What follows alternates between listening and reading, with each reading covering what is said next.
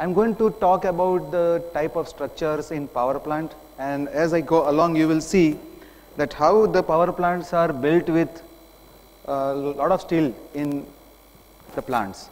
My talk coverage will be like, say, what are the structures. I will give you overview that what are the different structures in power plant which are built with steel. Why we choose steel? Because in current competition, the cost of the power plants are going every day low and low. So the EPC, we as a EPC company have to have like the cost as well as the performance. So we have to balance that. So what are the criteria we use for selecting the steel structures? I will also share some of the challenges in the plant structures. I will tell you a study which was what we believe is one of the most unique structure we have designed in last 3 years, and I will conclude my session with the concluding remarks. Looking to the structures in power plant, you see everywhere you will see steel. Whether you see boiler, the turbine building, the galleries, the transfer towers, the pipe racks, ESP. So everywhere you will see, and each of the structures is loaded with some of the heaviest equipments. If I talk about one valve, which is what we call a main steam valve, it is weighing about 300 ton, and that will be resting on a span of 14 meter. So you can imagine the amount of deflection we have to control. I'll take you through the walkthrough of this, the steel plant. Why it's not working?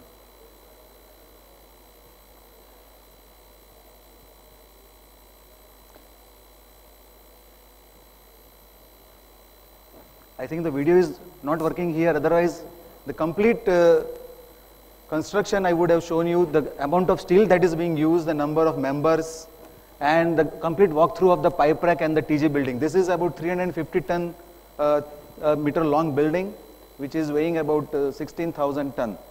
Behind you see 3 different boilers, and each of the boiler will be weighing around 12,000 to 14,000 ton. So in a power plant we will be making about 70 to 80,000 ton of steel only in one power plant. Moving ahead, the selection criteria will be primarily the loading on the structure, because we will be taking a lot of live loads, equipment loads. That's why the steel is preferred. In turbine building, in boiler, in ESP, because we have to sustain a lot of large loads of equipment and for the equipment maintenance. The spans are also larger. The turbine building truss will be about 36 meter in span, and it is going to be rated at about 42 meters. So we are going to use steel for that. We need more room for mechanical and electrical services. So as you know, as the competition increases, we have to have like a smaller section and larger room for each and every facility. So if we go by concrete, we will be requiring a lot of room for making the concrete sections. The length of the structures and internal framing. So pipe racks, everything like say we will be making like pipe rack which is running about 4 kilometers in a plant, and each of the tier will be like say 3.5 to 4 kilometers and such 7 to 8 tiers. So you can imagine the amount of construction work that is being involved. The lot of internal framing is required for supporting the pipes and the cables. So it's not that only one thing will be kept at regular interval, but at every 1.5 meter to 3 meter will be requiring a lot of supports. Construction time is one of the important aspects for selecting the steel structures, and ease of erection. So project schedule makes us take a decision on this. The powerhouse building, I'll just show the framing, and if you see from the outside the skeletal looks like this, but as you go inside you can see a lot of complex piping and electrical framework, lot of equipment, lot of space required for equipment maintenance, because we are going to load very heavy equipment. This is from one of the gas project in US. You can see that everything like what we call HRSG, the boiler, the turbine and the pipe rack, everything was inside one building because it was in a very heavy snow region. What you can see here is about 33 feet high air filter. I mean, you can imagine it is about 11.5 meter high air filter, and it was weighing about 250 ton, and it is sitting on the frame of this. You can see here the plant, sometimes we have to make it in step. Here you can see one level here and the 25 feet below. So the taller part is on that side and the lighter part is on this side. So any complexity when it comes, steel is the solution. You can see here partly the steel structure is erected, whereas the foundation for other two equipment is just ready. So after this, these two equipment will be erected, which will be about say 80 feet high, and then balance work will be done. So ultimately we have to do a lot of analysis for making this particular structure stable. And you can see here, even the sheeting is ready. In US, the moment things are getting ready, they will simply erect the balance parts. So here, different analyses were completed. And as you see, once the product is finished, everything is covered with a nice metal cladding. I'll just show a few pictures of a column base plate. I mean, some of the base plates in recent power plants we are providing, which is of the size of our bedroom. It is like say 2.5 meter to 3.5 to 4 meter long. And you can see the shear keys, which are like say 250 deep, 60 mm thick plates. Another view of the plate, I mean, man will look very smaller, and as Mr. Venkat was sharing that we have to use this particular girder, which is of 2 meter deep, made with 50 mm thick plate on the flanges. So we, having the limitations of available roll sections, we have to go with the built up section. You can see in most power plants, you will have a rail track which is passing through the turbine building unloading bay. Because it is carrying a lot of transformers and stator and other heavy equipment, the railroad is given through this particular unloading bay. So you see there is a 12 meter frame through which this is passing. You can see the cranes. One of the heaviest load on the turbine building is the crane. Here what you can see is a double girder tandem operating crane which was supposed to erect a stator of 400 ton.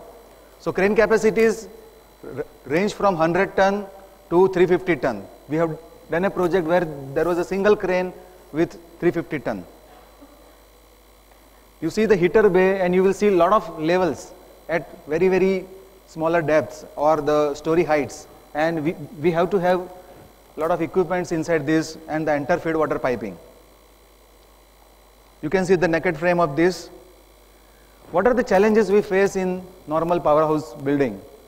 The lengths, each unit you will see between 90 to 125 meter, and such 2, 3, 4, 5 units will be there. If you go to the ultra mega power plant, there are 5 units, so you will see a half a kilometer long turbine building. So there will be expansion joint at every 125 meter or so. The widths from, currently the widths are in the range of 36 meter, heater bays are of 12 to 14 meter, height 36 to 42 meter. Column spacing ranges between 7.5 to 12 meter, and column I already said.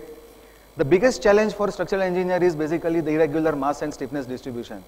You will see a de-erector which is resting on a smaller bay which is weighing 400 ton, and on the other side, exactly the opposite side, you have nothing.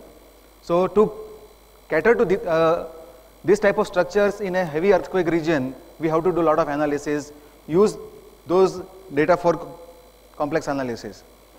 The biggest challenge for us in the long direction is limited bracing bay. Because a lot of M&D services are being passed, we are given only 2 bays in a 120 meter long building. So transferring lateral load either from the earthquake or from the wind, quite complex. Crane, I said, one of the biggest load which is given into the power plant structures, you can see the vertical loads of a piping in the range of 20 ton, many places, but very critically the lateral loads. Currently in the supercritical project where the temperature ranges are 595 degree at 250 bar pressure, the lateral loads at least 10 locations will not be less than 60 ton. So you will have a structure loaded with 600 ton lateral load, and that is why you see the column sizes, the base plates will be very heavy. The superimposed loads, the building industry will be using 2.5 kN to 3 kN per meter square loading. 5 kN per meter square for, like say, very populated. But here the loading starts at 7.5. And in the unloading bay and unloading areas, it goes as high as 3.5 ton per meter square. So the floor has to be designed for such a huge load. Obviously, we cannot have, concrete for this type of structures. So each building, as I said, will be about 5,000 tons. So 3 buildings will make 16,000 ton or 15,000 ton. I think I'll just open the videos, because now it is all videos.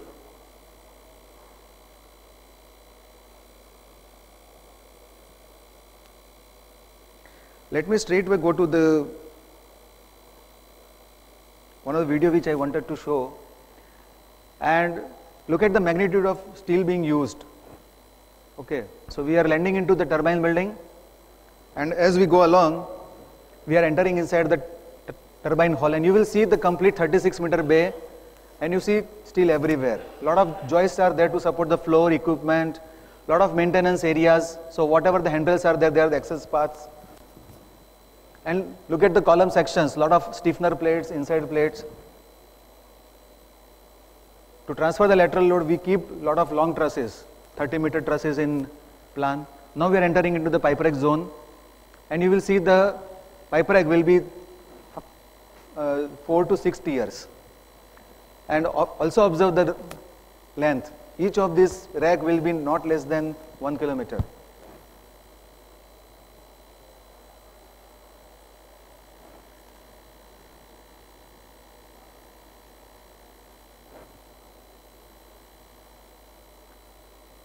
Lot of brackets will be there for supporting smaller piping. And you see, to cater the needs for the deflection and economy, we make a lot of trussed towers.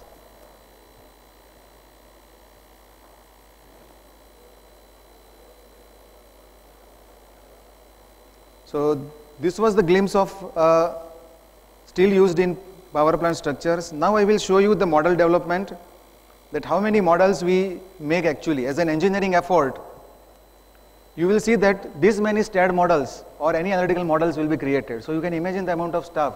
As many as 35 to 40 engineers have to work on each power plant project, only from the structural side.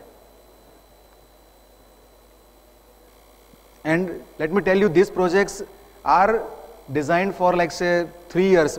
It has to start in 3 years, but the engineering goes up to 30 months or 32 months. So you don't complete. I mean, it usually takes 48 to 50 months to complete the project.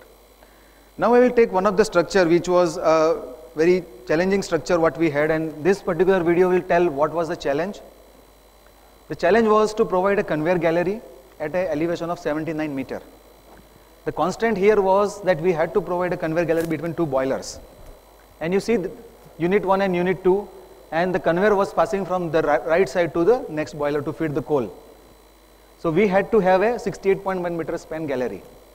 Obviously, we thought the first option was provide the gallery between two boilers on the end columns.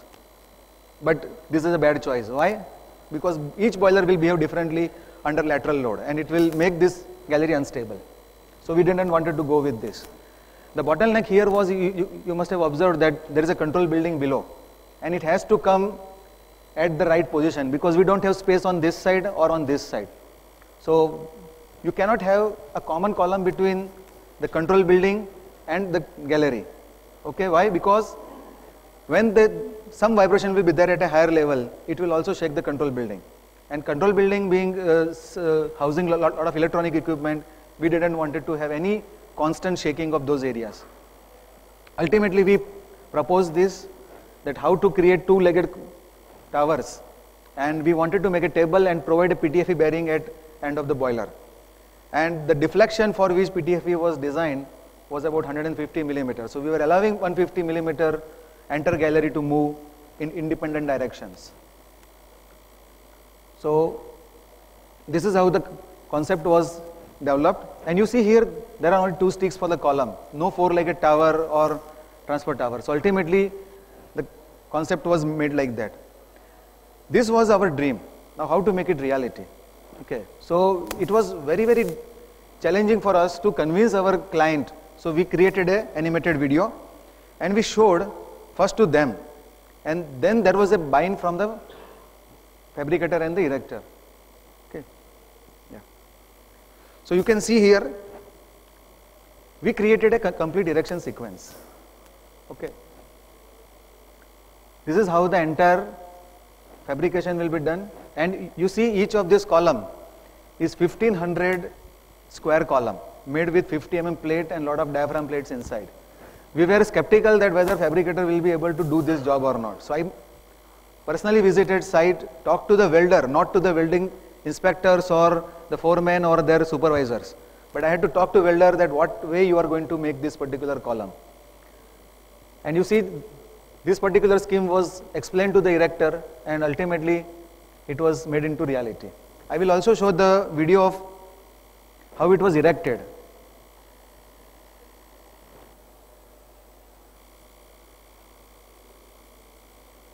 And this is the actual sequence. You will see one of the truss is being erected by 2 numbers 600-ton crane, and you can imagine the boom height is about 85 meter. Okay. So partly the bracings were erected. These 4 columns, each of the column, as I said, 1.5 meter box was completed. So let me just summarize now how it has.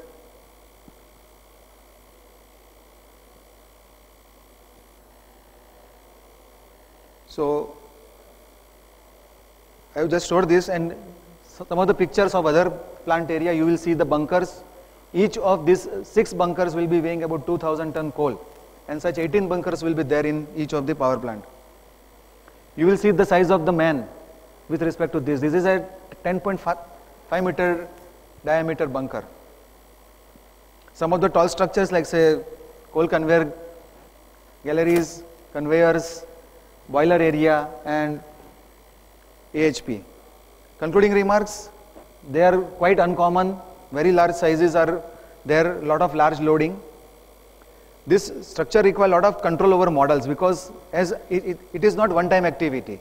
Once you start a TG building or a pipe rack, it has to continue for 18 to 20 months because every day there will be changing in piping load or relocation of some equipment or something like that. Schedules are always stringent. Nowadays, we are being forced to do entire civil and structural engineering for a power plant in 12 to 14 months, which was like say 36 to 40 months 10 years back. So we will require a lot of processes, automation, standardization, and this is how we, even for the optimization of steel beams and columns, we have automated programs in-house because the current state-of-the-art software is like STAAD or SAP, they are not conducive to make us economical designs. So a lot of automation effort is being put on our company. And we also give a lot of priority to erection ease because we have to have a discussion on constructability with our fabricator and erector. So in power we do it all, and thank you very much.